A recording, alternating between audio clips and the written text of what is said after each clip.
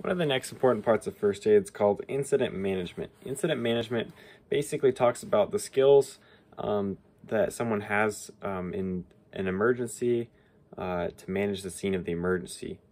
First aiders can be on the scene at the time of an incident, so you really need to know the basic principles of incident management. So that's what I'm going over with you right now. Your first actions when walking across a scene are very important. You should take a lot of care into how you do it or how you approach the scene. So first of all, you want to check for any danger. So look around you, make sure there's nothing dangerous that could harm you, that possibly could have harmed the individual. Also look for bystanders. Make sure that bystanders also won't get hurt in the situation. And if there are bystanders, tell them to leave the situation because it could be potentially harmful for them. Next thing is to manage any dangers you found. So if there's a danger in an area, but you can mitigate it or basically prevent it from becoming an issue, then that's a good thing and you should do that. And then another thing is ensuring the continuous safety of yourselves and others. So always make sure that a situation can't get worse.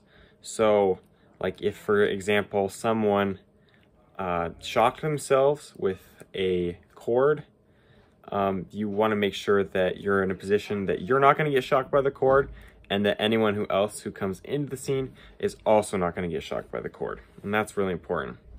So, for example, if you came across a car crash, what is the first thing you would do? You would look around, you make sure, you assess the situation, you make sure that it's not dangerous. So the car, if it could be seriously damaged, you want to make sure that it wouldn't combust or explode or anything. You also want to look around and see if it's on the street, are there other cars around it that you would have to look out for? Are there potential people that could be harmful or that you need to look out for? So those are just always things. First aid's really about being perceptive, and so if you can be perceptive, then that's a really good thing.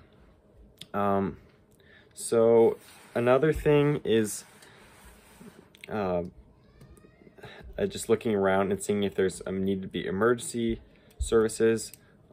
So be ready to be able to dial 911 in case, because if it looks like something really bad happened, be prepared to dial 911 and let the authorities and people know that can take care of it, that there is a problem that needs to be solved. And then another thing is, know your emergency number, 911. That's super, super important. It's a really simple number, and sometimes when you're freaking out in the moment, you're like, what do I do? What do I do? Remember, call 911 and you'll be on the line with someone and they'll be able to help you and talk about it. The important thing when you call 911 is to give important information. So you always want to look for the location of the incident. You want to give them the number of victims and the people involved, what type of injuries they have, and then also any hazards that could pose for them. So let's say someone got out of a burning building and they have serious burn wounds. You tell them the address on the street of where it is. You tell them how many people there are. You tell them how severe the burns are, and you tell hey, there's a fire and it might spread, and so they know that. If it's a difficult spot to access, see if you can try to move the person to a location that they could come.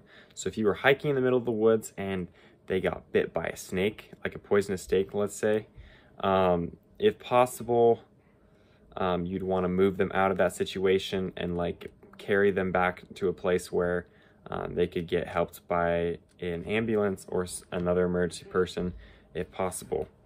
And yeah, that's basically what I have for managing incidents. Thanks so much for watching, and tune in next video. Thanks for tuning in with First Aid with Jay.